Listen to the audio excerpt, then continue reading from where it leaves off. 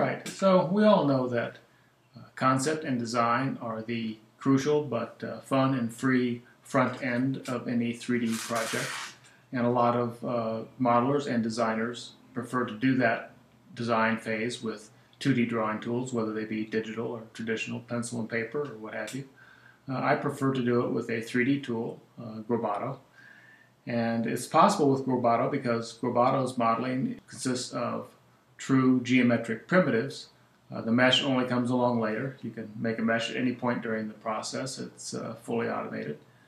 But the fact that you're working with primitives allows you to freely alter and change and reform your model. And here in this example, the model I did for one of the models I did for the Luxology Spaceship asset design competition, the central design feature is this fan of ellipsoids. Actually, they're what we call hyperrods, in this case taking the form of an elongated ellipsoid with its ends clipped or capped. And that's a reasonably nice form just as it is, but it certainly gets more interesting when we throw in a couple of trim objects, as you see here. We have another hyperrod. In this case, it's like an hourglass that's tilted on its side, so we're looking down from what would normally be the top of the hourglass. It's very short and has a kind of a thick waist, and that creates that hole. And you see I'm free to move that hole around and to change the length of the hourglass or the hyperrod, and thereby affect the steepness of the cut into those ellipsoids. And by doing so, you can get a lot of variation in the design. Remember that this all gets converted into a unified mesh. Parts of it can be unified, parts of it can be kept separate, but certainly in the case of this central form, and as you see all the variants here, any of those could be easily and automatically meshed. There's some workspace shots, and we're going to run through a little capture of me playing around and landing on some of those variants just through the process of interacting and playing with the Boolean elements that comprise that central form. This is just seems very natural to me that if you're designing a three-dimensional thing, to use a three-dimensional tool for that design phase of the project just seems like the way to go. Again, it's only possible when you have a tool that does not restrict or enforce morphology.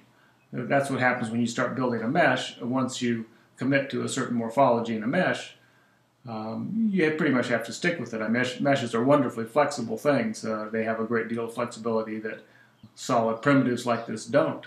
But in that particular aspect, the ability to kind of completely reform and redesign something, it makes sense to hold off on generating the mesh until you've hit upon that design that really works for you. Here's a mesh that was grabbed at some point during my play with those forms.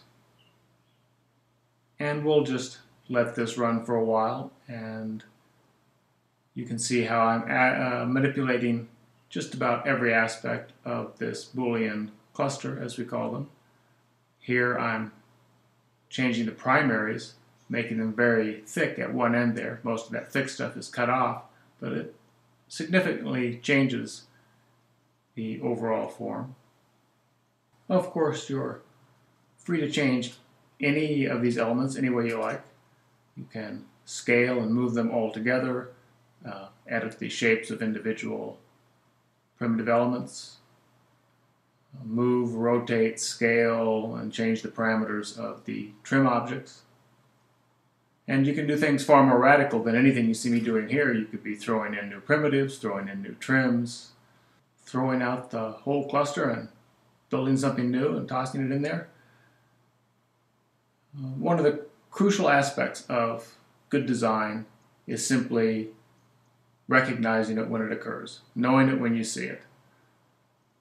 And that isn't possible, or the range of it, the potential of it is limited if you don't have the freedom to simply explore. You won't ever be able to know it when you see it if you never see it. Once you do find it with GroBoto, It's an easy thing to automatically generate a mesh, take it into Modo or another polygonal editing app, and see how things work for you. And if you don't like it, you can go back and tweak it and try again. If you're like me, you've noticed that quite often the difference between something that really works and something that doesn't quite work can be a subtle adjustment. As I was playing with this one here, I noticed that I liked the form a lot, but it seemed out of balance, out of scale with the rest of the model. So I simply selected everything, the entire Boolean cluster, rescaled and repositioned it, and got something that I felt worked better. So give it a try. Grab GroBoto, grab the trial version, it's fully functional. Grab the free GroBoto Modo toolkit, which is available on our site, and see how it works for you. Thanks for watching.